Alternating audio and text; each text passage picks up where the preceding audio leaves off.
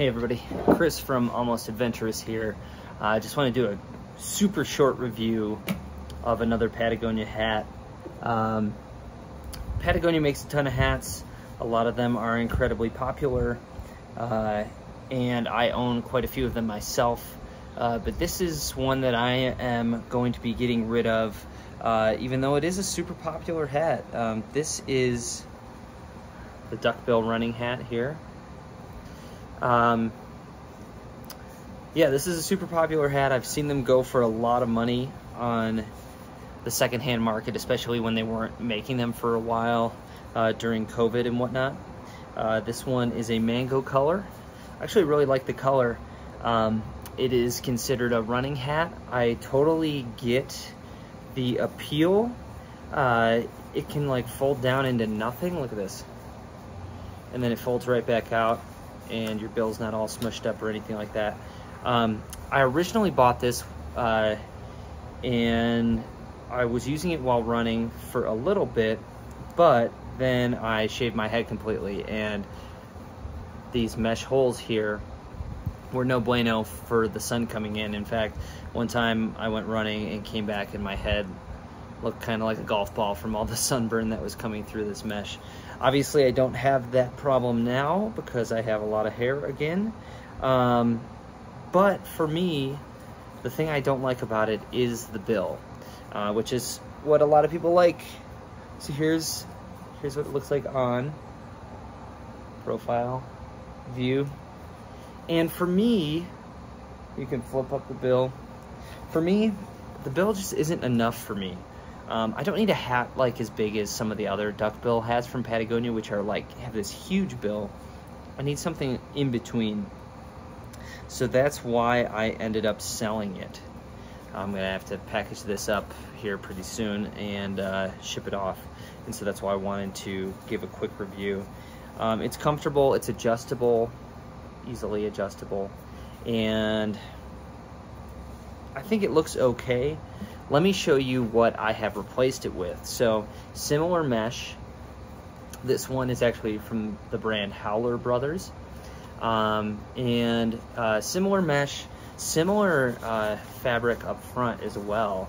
I do like the colors a lot more. Teal and purple are my favorite color combinations. So this one's 65% nylon and 35% polyester. But when you throw it on, you have a lot more of a bill protecting you from the sun, and it just works for me for running quite a bit better that way. Very similar, actually like almost identical ways of fastening it, getting it nice and snug. And I do run with it on backwards quite a bit too, and that way it just kind of keeps the sweat from dripping down into my eyes. You can do that with the Patagonia as well. Throw that on backwards. In fact, I used to run with this backwards a lot.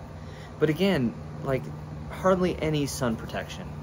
So, like I said, the Patagonia Duckbill, it's great for its portability. It's not going to protect you from the sun a whole lot. The mesh doesn't protect you from the sun.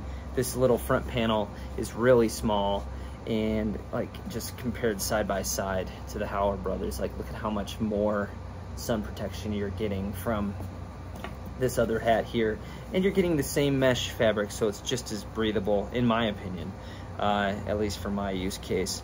I've probably run a little bit more in the Patagonia one, to be honest with you, but so far this style is more me. In fact, I think that all of the running hats from Patagonia are kind of a miss. I've never bought the bigger duckbill one because it looks kind of ridiculous on me. But I know that's a super popular one for some people. There's a shorter duckbill, and then there's this one. And then there's the Airdini, which I did a review already for on this channel. I sold that one as well. Lightweight, yes. But as far as like the balance between sun protection and looks and lightweight, breathable, they just seem to miss the mark a little bit for me. So if you're like I am and you use hats like this to run a lot, and this just isn't quite enough for you, I would check out the Howler Brothers one, honestly. I think it looks great. It isn't one that looks ridiculous like walking around town.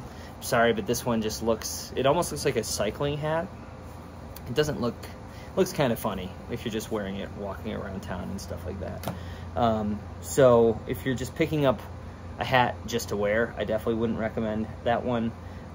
But if the key thing for you is how lightweight it can get and how portable it can get, I could see where this one will come in the most handy. Hopefully that was a helpful little quick review. Like I said, I'm selling this one. Actually, I already sold, so I got to get it out in the mail today. Ultimately, I would choose the Howler Brothers over the Patagonia hat. My thoughts, let me know what you think down in the comments. Thanks for watching.